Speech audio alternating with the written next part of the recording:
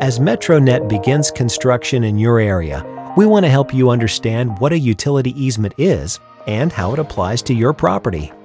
A utility easement grants utility companies the legal right to access areas of a property in order to run transmission lines, underground electric lines, and water, sewer, and fiber optic lines.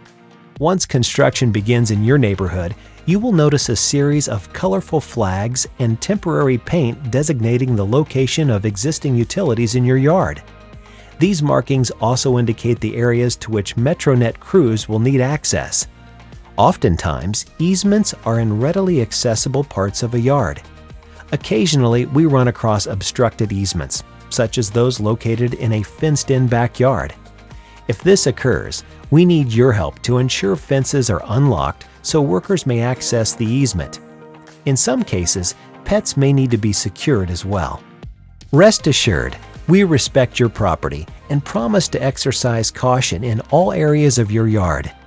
We will attempt to notify you by knocking on your door or leaving a note to let you know we will be entering your yard to gain required access. Thank you for your patience, and we appreciate your cooperation should we need to gain access to an easement area.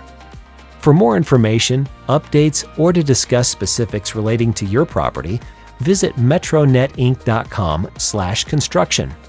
We look forward to becoming a part of your neighborhood and hope to welcome you to the MetroNet family soon.